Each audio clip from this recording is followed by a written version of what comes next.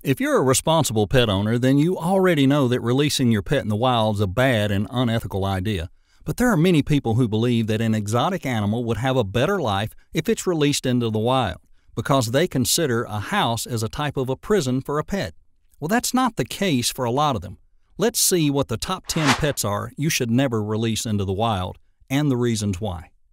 Number 1 is snakes. Even though you might think if a snake is released to the wild it would be dangerous for humans, the reality is the snake itself would be in danger. Exotic snakes are not able to survive cold weather, but don't think that releasing them in the summer is any better. Humans tend to get scared by snakes, and they usually end up killing them if they seem near to their house. Plus, a thing you should always consider is that snakes need food to survive, and if your neighbors have any small animals, then they might be the snake's next meal. So please think carefully before purchasing one, and if you already have one that you need to give away, finding a new pet owner for it is the best solution. Number 2 is parrots. If you've ever lived with a parrot, then you know these beautiful birds are not only noisy but very demanding as well. A lot of new owners don't know that, and they find themselves annoyed by their parrot and they release them, thinking this would be good for them also. But it's absolutely not. Parrots are bred in captivity and know nothing of how to survive in the wild. The main 2 reasons that parrots cannot survive in the wild is extreme weather phenomena, or they just simply starve to death because they have not developed any survival skills. Number 3 is mice and rats. You might think with so many mice in the world, releasing one to the wild is a great idea because it'll find its own kind and live happily ever after. But that's far from the truth. Rats and mice are bred and live in captivity until you buy them, and have absolutely no genetic traits that are crucial to their survival on the outside.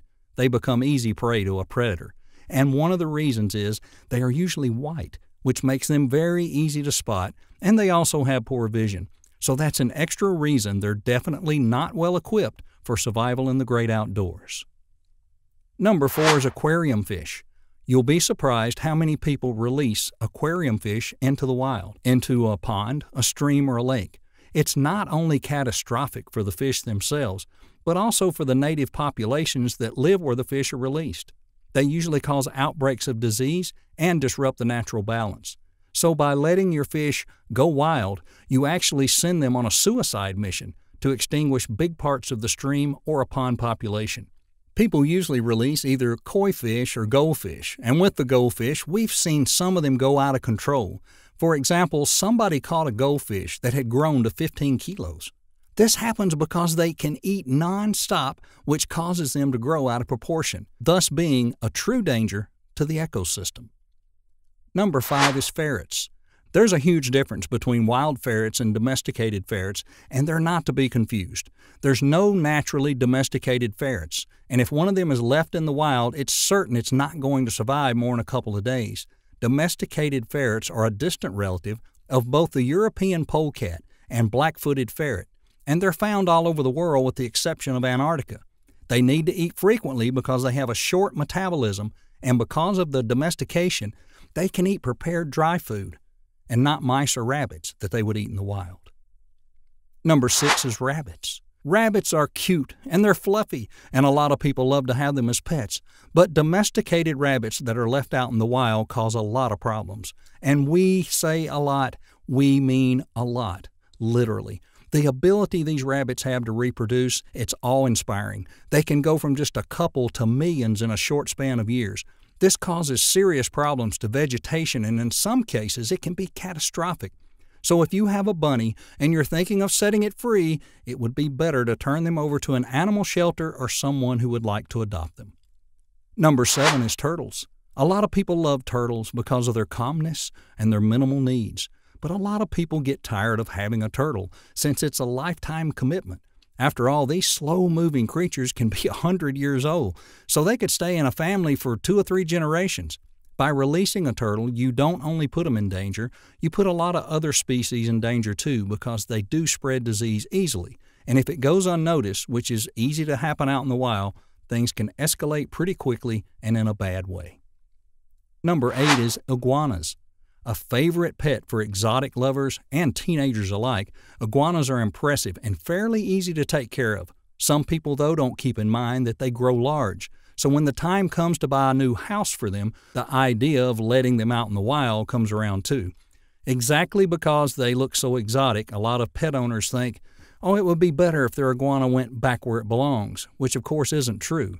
Iguanas released in a non-native environment cause huge problems because when they make colonies, they start to prey on the native species of the place, and it does disturb the ecosystem. Number 9 is hermit crabs. Hermit crabs are becoming super popular as pets, mainly because of their bizarre-looking, beautiful shells. The reason the hermit crabs should never be released in the wild is they get bacteria from the tank they live in as pets, which might not be harmful to them, but it would definitely be harmful if they're released in the wild because that bacteria will spread easily to other species that do not have an immune system to support it. Number 10 is tree frogs. Another favorite pet for exotic animal lovers is a Cuban tree frog. These cute little greenish frogs are easy to keep as a pet and do no harm when they're in a house. But once they're released, they can cause huge changes into the ecosystem of a place. They can literally grow out of control and start preying on lizards, small snakes, and many other small animals that are native to the place they're released. Overall, the lesson to be learned from our top 10 today is you shouldn't keep an animal as a pet if you're not going to take care of it for the rest of its life. And if circumstances happen that don't allow you to take care of it anymore, then find another person who could adopt the pet or call your local animal shelter to give you instructions on what to do.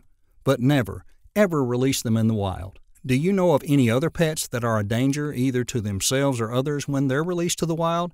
Let us know in the comments below.